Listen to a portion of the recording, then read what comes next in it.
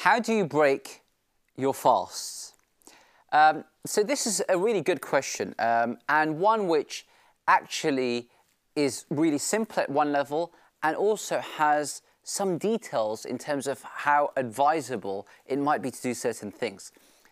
How one breaks one's fast, most basically, is just at the time once one knows the sun has set, that Maghrib has entered, the sun has set, the disk has disappeared, and timetables will show that anyway.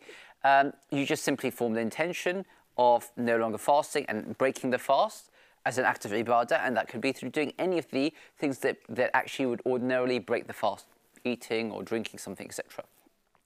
That's the simple answer. What are the things you should not do when fasting? Try not to do the following things when fasting.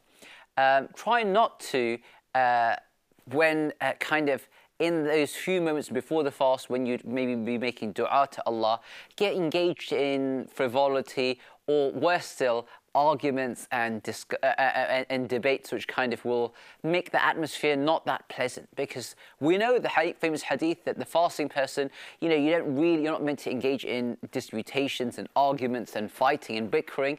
So this is the end of the fast as you kind of present it before Allah. So try and make sure that same spirit carries on into the iftar time. Also try not to overeat. That might sound very tempting to do the exact opposite. But in doing that, actually, it's not really very easy and conducive for one's system, for one's taraweeh thereafter, for the night worship that comes afterwards, for the reciting of the Quran.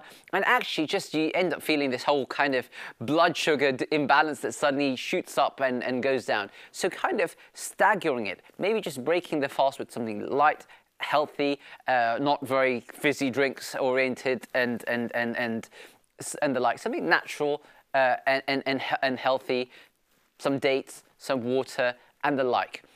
And then another thing not to do is to delay the prayer, because of a very, having a huge, long, large meal, every day delaying the prayer. That's not really what one wants to do.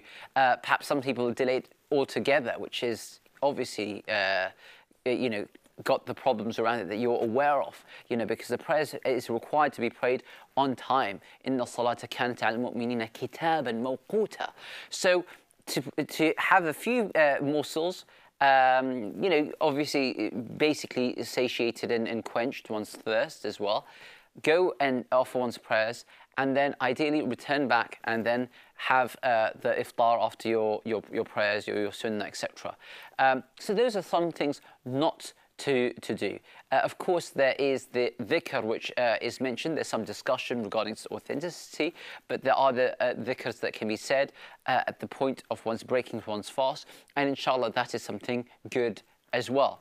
One of the things you can try and do, of course, which would be brilliant, is to help share your breakfast, your breakfast, your meal at the end of the fast with someone else.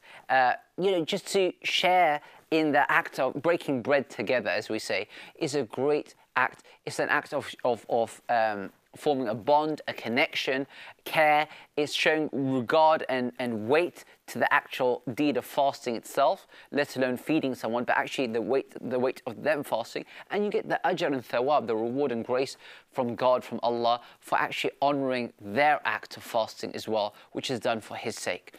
All of those things are part and parcel of the etiquettes, how to break one's fast.